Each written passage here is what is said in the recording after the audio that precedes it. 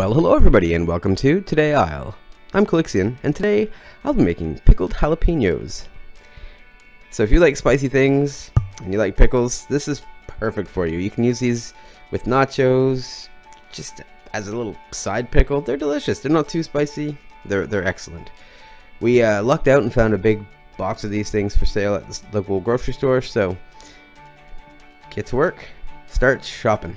Basically, you want to slice these into about 1/4 inch rounds, and you know, whatever size works for you, but you don't want them too thick, you don't want them too thin, so find the right ratio for you.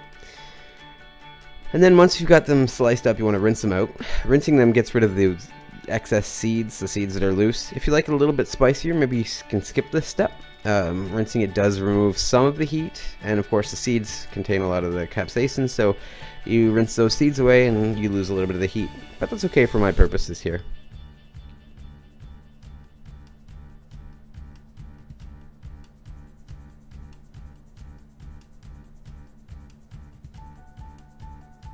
Just like with any jam or canning process, you need to sterilize your jars, so go ahead and put those in the canner and boil them for about 10 minutes just to make sure that they're nice and clean and sterilized.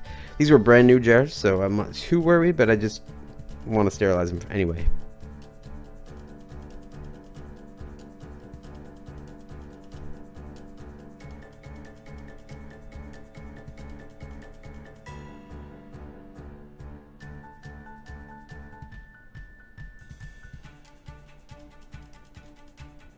So we need to make a vinegar mixture. This will be 2 parts water and 2 parts vinegar. So we're going to do 2 cups of water and 2 cups of vinegar. I needed a little bit more, so I added another 1/2 cup of water and 1/2 cup of vinegar, and that worked out just fine. And then about 2 tablespoons of sugar. I don't measure a lot, so I estimate, and I estimated this was about 2 tablespoons of sugar. Works for me.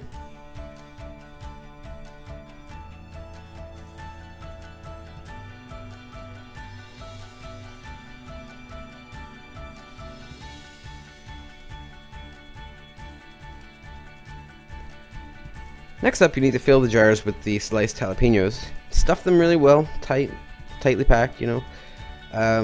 I happened to guess that I'd need 8 jars, and it was a perfect fit, so you kind of may have to play with that. Always do a few extra jars than you might need, just to be sure you have enough.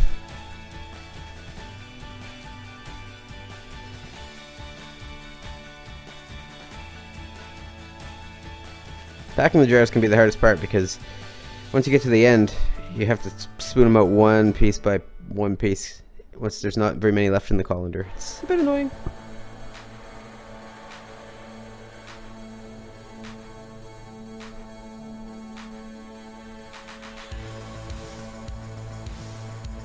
Keep an eye on your vinegar mixture. That is not supposed to boil, just come to a simmer, so don't turn it too high. Make sure it's nice and hot, but not you know, a rolling boil.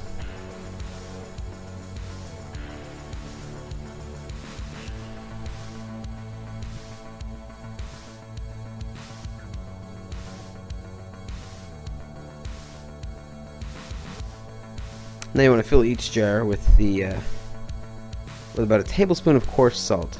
So put that into each jar.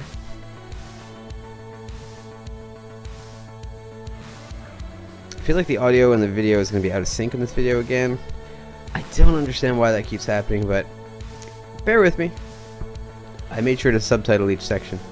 Then you want to add a clove of bruised garlic to each jar as well. I just kind of crush it up a little bit in my fingers just to help release some of the flavor.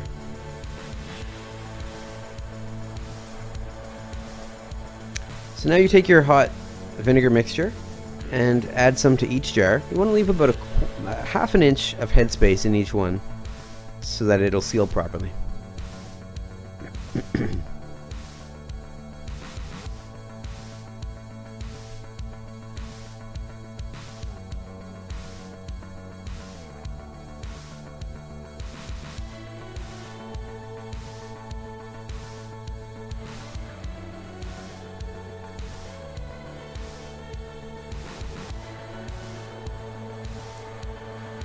Now once you've got these filled, you have to put them back in the canner with their lids, of course, for about 10 minutes to process. If you live in the mountains, it could be more. Altitude does affect canning, so if that's the case, you probably already know about it.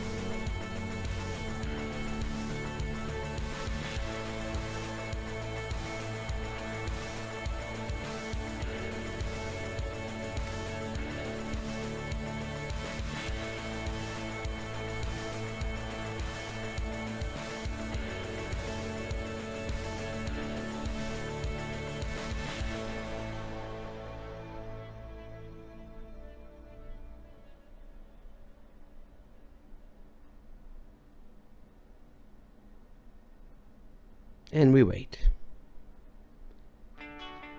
Don't mind the chicken. I was preparing supper while I made these pickles, so just basting the chicken here.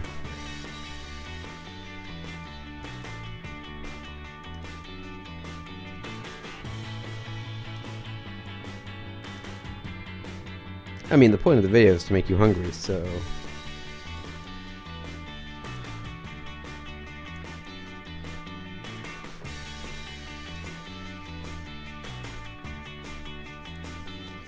Alright, so now transfer the now processed jars onto a cloth, and you will wait for the... Of course, if you do canning of any kind, you know you're waiting for the pop. Once the lids pop down, you know they're sealed, and they should store for about 6 months. Any that don't pop, you want to stick in the fridge and consume them immediately, right away. I waited a day, and we've been eating them all week. They're amazing! Well, I hope you enjoyed. Thanks for watching, and good luck with your canning.